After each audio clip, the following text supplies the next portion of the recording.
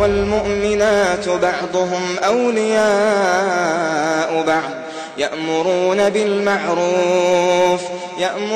بالمعروف وينهون عن المنكر ويقيمون الصلاة ويؤتون الزكاة ويطيعون الله ورسوله আসসালামু আলাইকুম রহমতুল্লাহ। আমাদের এক ভাই প্রশ্ন করেছেন, নামাজ 5 ওয়াক্ত পড়তে হয়, তো এটার কোনো সহজতর পদ্ধতি রয়েছে কিনা? ওনার সময় কম, এই কম সময়ের মাঝে 5 ওয়াক্ত নামাজ পড়া কষ্টসাধ্য হয়। তো এখন তিনি কম সময়ের মাঝে কিভাবে এই নামাজটা সংক্ষেপে নিয়ে আসতে পারেন, এ বিষয়ে তিনি জানতে চেয়েছেন। আসলে নামাজ এটি আমাদের উপরে ফরজ করা হয়েছে। তো কোরআনের ভাষায় সূরা নিসার 103 নম্বর আয়াত আল্লাহ রাব্বুল আলামিন বলছেন, ইন্না সলাতা কানাত আলাল মুমিনিনা কিতাবাম মাওকুতা। নামাজটা মুমিনদের উপরে ফরজ করে দেওয়া হয়েছে নিশ্চিতভাবে। তো এখানে নামাজ যে ফরজ সেটা সাব্যস্ত হয়েছে। এছাড়াও বিভিন্ন আয়াতে বিভিন্নভাবেই নামাজের কথা উল্লেখিত হয়েছে, যেখানে বলা হয়েছে যে তোমরা নামাজ প্রতিষ্ঠিত করো, আমরের সিগার মাধ্যমে বলা হয়েছে। তো আল্লাহ রাব্বুল আলামিন বলছেন, ওয়াকিমুস সালাতা ওয়া আতুজ যাকাতা ওয়ারকাউ মা'আর রাকিঈন। তোমরা নামাজ প্রতিষ্ঠিত করো, যাকাত প্রদান করো এবং রুকুকারীদের সাথে রুকু করো। এটা সূরা বাকারার 43 নম্বর আয়াত। তো এখানে আকিমুস সালাহ বলা হয়েছে, তোমরা নামাজ প্রতিষ্ঠিত করো, আমরের সিগা, যার দ্বারা সাব্যস্ত হয় যে নামাজ পড়া আবশ্যক। কারণ আমর লিল উজুব, আমরের শব্দটা আবশ্যকীয়তার উপকারিতা প্রদান করে থাকে আরবি শব্দে, আরবির ক্ষেত্রে।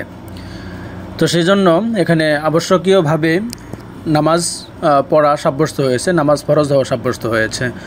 এছাড়াও হাদিসে বিভিন্নভাবে বর্ণিত হয়েছে নামাজ ফরজ হওয়া বিষয়ে। তবে এখানে প্রসিদ্ধ একটি হাদিস যেটি সহিহ বুখারী এবং সহিহ মুসলিমে বর্ণিত হয়েছে।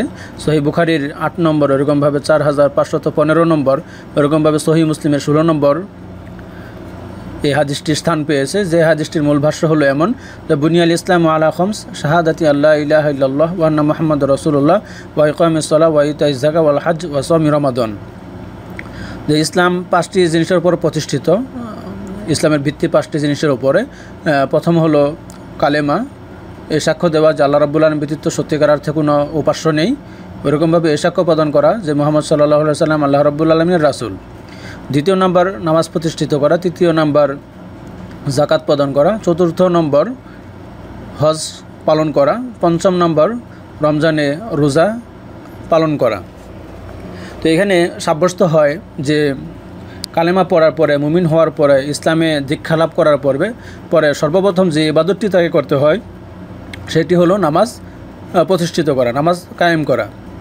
তো এখন অবশ্যই নামাজ প্রতিষ্ঠিত করতে হবে, নামাজ কায়েম করতে হবে। এখন যদি কেউ নামাজ না পড়ে, এ বিষয়ে সহিহ মুসলিমে 82 নম্বর হাদিসে বর্ণিত হয়েছে যে, বাইনার রজুলি ওয়া বাইনাশ শিরকি ওয়াল কুফরি তারকুস সালাহ, যে মুসলিম ব্যক্তি এবং বিপরীতে মুশরিক এবং কাফিরদের মাঝে পার্থক্য হলো এই যে নামাজ পরিত্যাগ করা। তো নামাজ যে ব্যক্তি পরিত্যাগ করবে সে কাফের এবং মুশরিকদের দলভুক্ত হবে। বিপরীতে যে নামাজ প্রতিষ্ঠিত করবে, নামাজ আদায় করবে, পালন করবে, সে ব্যক্তি মুসলমানের মাঝে থাকবে। তো এখন এই নামাজ যারা অবহেলা করে এই নামাজে, তাদের ব্যাপারে আল্লাহ রাব্বুল আলামিন বলছেন, ফাওয়াইলুল লিল মুসাল্লিন আল্লাযিনা হুম আন সালাতিহিম সাহুন।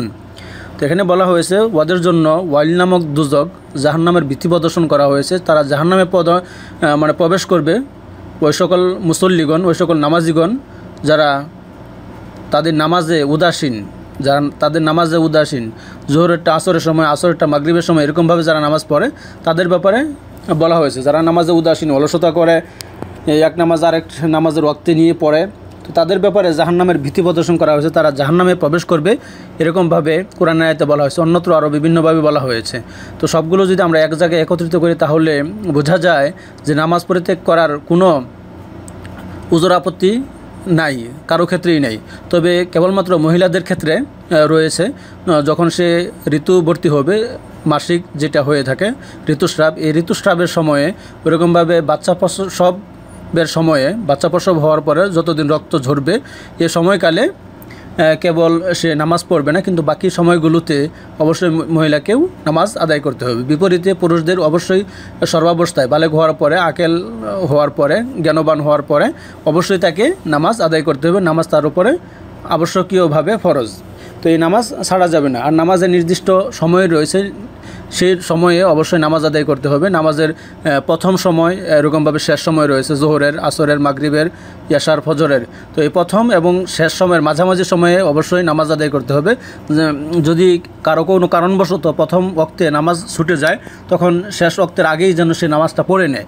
তো প্রথম এবং শেষ ওয়াক্তের মাঝামাঝি সময়ে যদি কেউ নামাজ পড়ে নেয়, তাহলে সেই ব্যক্তি পাপের ভাগিদার হবে না। বিপরীতে কেউ যদি না পড়ে, অবশ্যই সে পাপের ভাগিদার হবে। তো সেজন্য যে যা নামাজের যে সময়, সে সময় অবশ্যই তাকে নামাজ পড়ে নিতে হবে। এখন কেউ যদি বাড়িতে থাকে, অবশ্যই তাকে পূর্ণাঙ্গরূপে নামাজ আদায় করতে হবে। তবে কেউ যদি সফরে থাকে, ভ্রমণে থাকে, তখন তার জন্য 4 রাকাত বিশিষ্ট নামাজগুলো 2 রাকাত করে পড়ার নিয়ম নীতি রয়েছে। তো আর এই নামাজটি আমাদেরকে মসজিদে গিয়ে পড়তে হবে জামাতবদ্ধভাবে।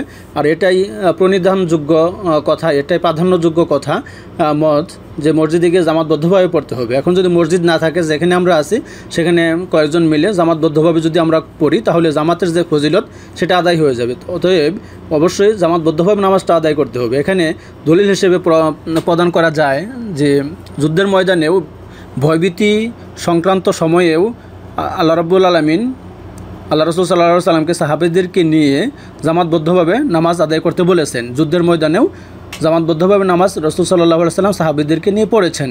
তো এরকমভাবে আব্দুল্লাহ ইবনে উম্মে মাকতুম নবী করিম সাল্লাল্লাহু আলাইহি ওয়াসাল্লামের কাছে আসলেন, এসে বললেন যে আমি অন্ধ, আমি দেখতে পাই না, তো আমার মসজিদে আসা কষ্টসাধ্য হয়, আপনি যদি অনুমতি দিতেন আমি বাড়িতে নামাজ পড়ে নিতাম।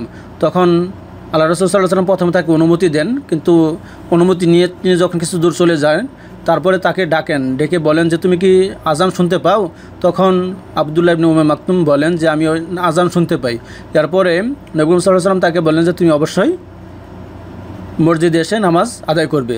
উনি ছিলেন অন্ধ থাকা সত্ত্বেও আল্লাহ রাসূল সাল্লাল্লাহু আলাইহি ওয়াসাল্লাম তাকে মসজিদে এসে নামাজ আদায় করতে বলেছেন। তো এগুলোর মাধ্যমে যে জিনিসটি সাব্যস্ত হয় সেটি হলো জামাতবদ্ধভাবে অবশ্যই আমাদেরকে নামাজ আদায় করতে হবে।